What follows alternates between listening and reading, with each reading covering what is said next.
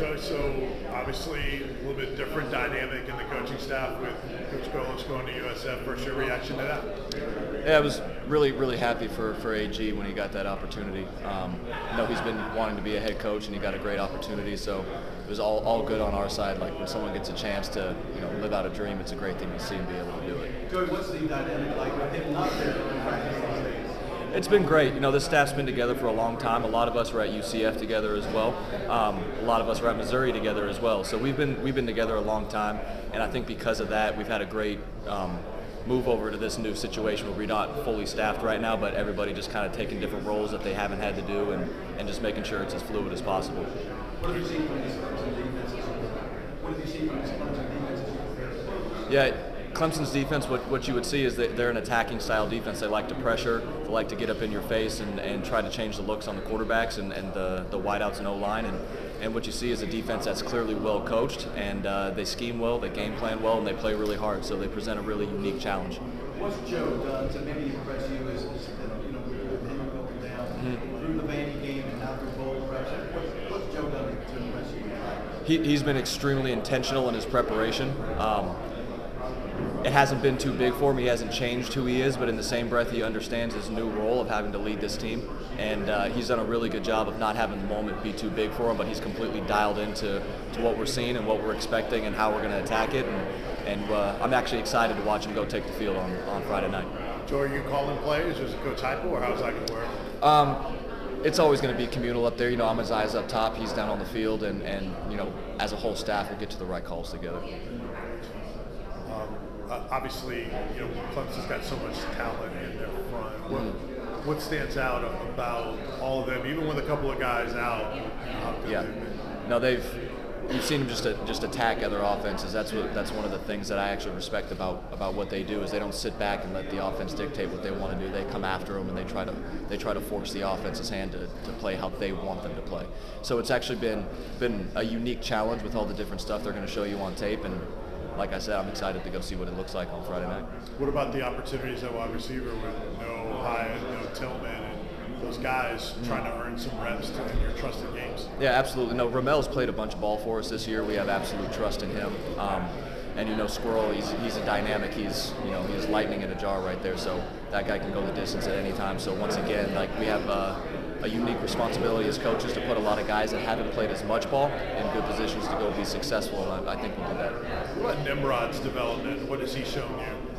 Chaz is explosive. He's explosive, he's long, he tracks the ball really well. Really excited about his future here. He's a guy that has a chance to be a big-time playmaker for us.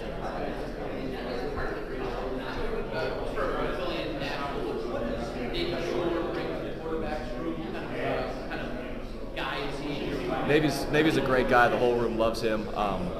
He's a really hard worker. He's really meticulous in how he goes about his game planning and his week. And he's just the ultimate team guy. He loves that university. It means something to him. It matters to him.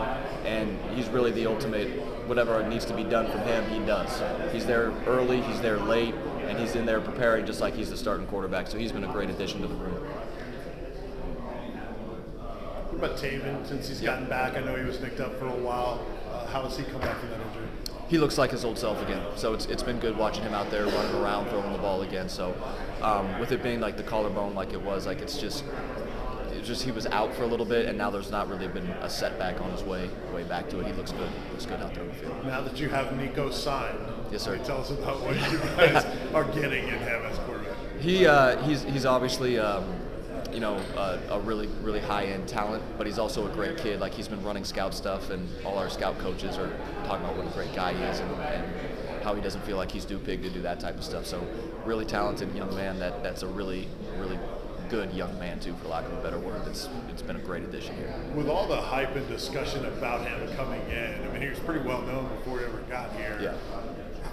Have you had some of those conversations about obviously extra pressure or whatever else, the outside stuff as well? A little bit, but nothing really. Just like I'm saying, the way he's wired and the way he was raised, he doesn't come in thinking he's bigger or better than anybody or doesn't have to do anything. He's been doing all the freshman lifts, he's been doing the scout work, and he just is happy to be out there and happy to start learning the offense get his chance to go compete. Can you see that camaraderie, brotherhood between Milton and him? And Yeah, Joe trying to help him out? it's been great watching Joe try to like help him get started and get him to all the right spots and help with his eyes and all that type of stuff. So Joe's been awesome. What stands out about Clemson maybe on the back end? Everyone talks about the front seven, but Yep. what do they try to do defensively on the back end? Yeah, the back end, people don't talk about them as much just because of how talented the front end is there, but they got a really good group of DBs back there, and just like that matches their front, they're extremely aggressive. So when you're letting the ball go, they're going to be trying to drive on it and make plays on the football. That's the type of player they have, and that's the way they're coached to be extremely attacking in their style. You can see it on tape. Obviously, everyone wonders about the motivation of guys. How into it are they? What do you see from your guys and being around them so much, and how prepared and how much they want this game?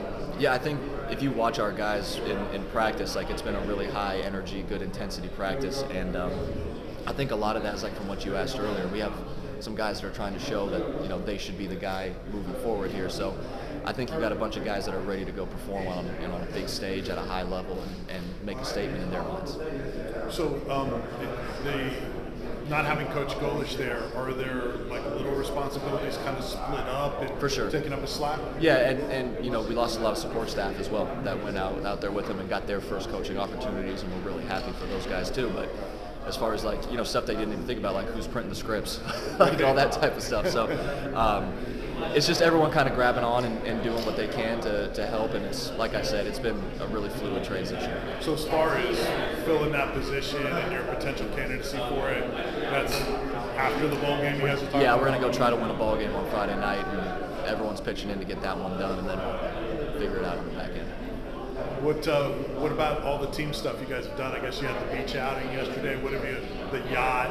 What have you enjoyed about this? So I wasn't at the beach outing or the yacht, so that was for the guys. But I got to go to Joe's Stone Crab last night, which was awesome. It was my first time getting to go there, so that was a big time meal. It was a really cool environment. I enjoyed that one a lot. Thanks. Thank you.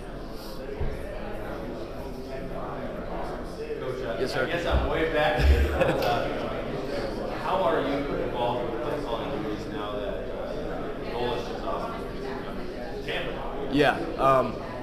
No, I'll be up top with Coach Hype will be down low, and it's always been extremely communal anyway. And obviously one guy's going to end up making the call, and Coach Hypel's the head coach, so it's always going to go through him. But as far as being the eyes up top and helping him get where he needs to go, and him judging the feel and the play down lows, I think it'll be a really nice transition for us too.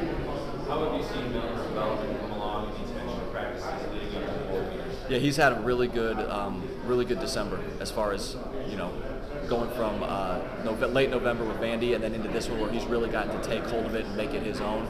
He's dialed in. He's ready to go play, and he understands that this is a big game. And but he's not put all the extra pressure on himself to where he's tightening up. He just seems loose. He seems like himself, and he's ready to go play well.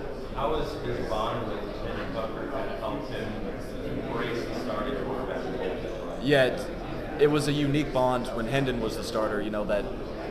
That one, that Joe stayed, and then two, that they became such good friends and roommates actually. So, like tell you a story, when I get here, we had a walk through the first night in the hotel, and when I got to the lobby, Joe was sitting there, and Hendon had the call sheet in his hand, and Hendon was going through the plays, and Joe was making the calls, and Hendon was like, "Where are your eyes going here?" And so Hendon's still coming back from his rehab, working through the call sheet with Joe as before a Monday night walkthrough. So that's the type of guys you got there.